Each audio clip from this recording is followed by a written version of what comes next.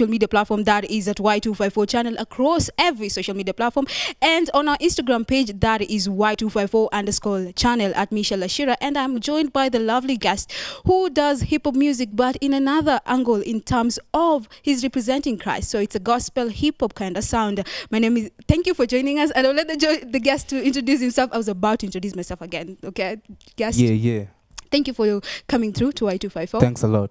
We are glad to have you. It's a pleasure. So you can use that camera 4 and introduce yourself. Unatoka wapi, unawakilisha mtaa gani? Yes. My name is Alveen Dupey. I represent 125 Rongai. Na natoka Siaya Alego. Siaya Alego. Yeah. Alveen Dupey. I love your fast jump. It's I checked you out on YouTube, Okay. and I tried to find other singles. Yes, I found other singles, but this was your official video. Yes. I love the sound of the music, Thanks but I a lot. also found out that you use vernacular language aspect of it. Yes, I do. Tell us more about this song and what was your angle in terms of the story you're trying to tell. This song, it's known as Niwena. Niwena is a Luo word that means you forgive me. Okay. This song, it's a praise song. It's like I'm telling God, man, thanks for saving my life. And also my aim was, you see, everybody has a different story. Yes. At the end of the day, my story might not be exactly as yours, but when you're listening to my story, it might impact you in one way or another. That is true. So Niwena is just a praise song, just to thank God for all that He has brought me with, because if you listen to all those guys who got saved, they have their stories. They were once in darkness, but after some time they got the life. Yeah. Okay, I love the fact that you're doing hip hop music, but you're also you're very quite wide in terms of representing Christ, because we do have hip hop artists in gospel industry, and you're representing and also using the vernacular aspect of it. But most of the hip hop we hear from Kenyans in terms of the gospel scene is based on Swahili or English. What was your niche? What are you trying to achieve using vernacular language? I'm privileged that I can speak Luo fluently. So I was like, there's some Luo people who don't understand Swahili. But I was like, why also not come up with my Luo rap so that I can also impact them? Because I came to realize that music is music, despite the language of communication. And we have some artists who do vernacular, but we still appreciate their music. That is true. Yeah. So I know of some rappers and some artists who do their songs in vernacular, and we still embrace it and we love it. All right. Yeah. So how different is it, this jam, compared to what you've been doing initially?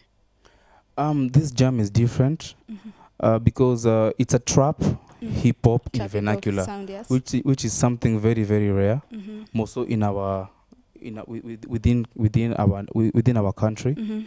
So it's a new sound in the market. Okay. Yeah. All right. So how long have you been into the industry? Okay, I've been doing this for a decade now. 10 years. Yeah, man. Wow. Yeah, so finally I'm here, man. Glory be to God. 10 years, that is a lot. That's a long time. So how has the journey been from 10 years to where you are? What is so different right now, and what are the challenges back then that you have actually conquered right now? The challenge has been a lot. Yes. Also when you're upcoming, when you're still coming up, you still don't have that name. Okay, I've gone to studios, I've been recording. That's true. But you see, most of the time I didn't have the right links, the right people that you're supposed to meet. But I thank God at the moment I came to realize the basic, the right things that you're supposed to do, like meeting the right people. And I came to realize that it's all about kujituma. When you don't tell somebody that you're an artist, nobody will know. Okay. Yeah. For most of the artists who have come here at #Hip Hop Thursday, they tend to tell a story whereby there has been a struggle of finances, but they also understand the importance of networking and using what is within their own space, and not like being in a space whereby, because I don't have right now, so I'm just going to stick around and wait until I have so that I can do my project. But it's the same story with you. It has been 10 years down the memory lane, and I'm hearing a story whereby you didn't give up. You're still doing what you're doing right now, and fortunately you're at #Hip Hop Thursday on Y in the morning. So what will be maybe what will your thoughts be in terms of young people who want to venture into the music scene? And the same story I'm hearing, networking. How did you maneuver around that? In regards to networking, Yes. I remember. Okay, I personally, I'm also a businessman. Okay. So what I decided to do is that not to keep quiet with what I have. So I used to tell everybody that, hey, yo, I am an artist. I am a rapper. So I used to, when I used to go to places where there are some jam, I meet DJs there, I meet my fellow artists. So you used to attend events? Yes, I used to attend events. Okay. Yes. At least to get that link. You know, even if they don't play my song or take my song, but at least to get that number and later on send my stuff. So first thing ulisema kujituma. Kwa hivyo, like every single time, even if I'm having a project, in regardless of if I have another one coming, just that one, you should just attend these events that are happening kwa mtaa and just issuing you out your projects. Even if I want to come back to you, as long as you have done your part, and let God be in the case of doing gospel hip hop music. Exactly. Okay, so how has the journey been as a gospel musician in terms of hip hop music? The journey has not been easy. It has not been easy because it's a field whereby you see there are not so many majority of artists who are hip hop artists who are out there. You see, but mostly are secular hip hop artists. Oh wait, what do you mean secular hip hop? Oh, like I thought you're talking about secular hip hop artists, but they are just using the cartoon because in terms of representing the name of doing gospel music. Yeah, in terms of the hip hop. You see, there is music. Hip hop music. So you find that on the other side of gospel, not so many artists have also that delivered that there are those big guys in hip hop, apart from some few. So it's a field that it's so very challenging. But you say, I know I know my vision and I know where I'm heading to. You know your vision, okay? Yeah. So previously, before I got saved, I used to do secular music. Oh, all right. Yeah. So after I got saved, I changed and I started doing. So you started as a secular artist. Okay. Then later on, you moved to the other side. Yes. You crossed over.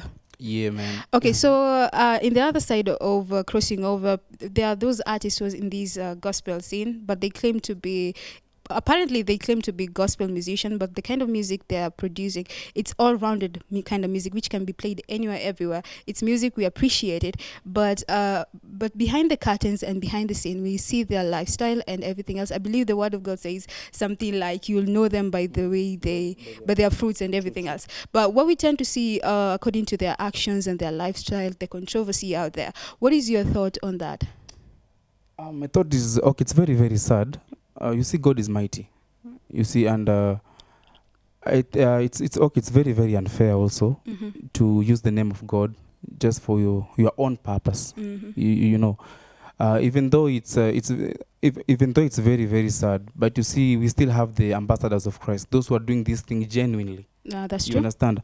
And what is happening outside there, it should not stop you. Who has the calling? Who is doing a genuine thing. Movement. Okay. Yeah. So at the end of the day, just as you have said, you'll know them by their fruits. If they're really doing something genuine or they're faking it.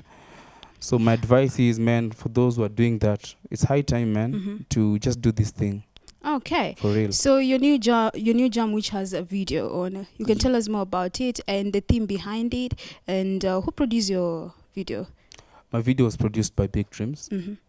Same to audio, and I shot the video also at Rongai. You shot, okay. Yes, the location was at Rongai.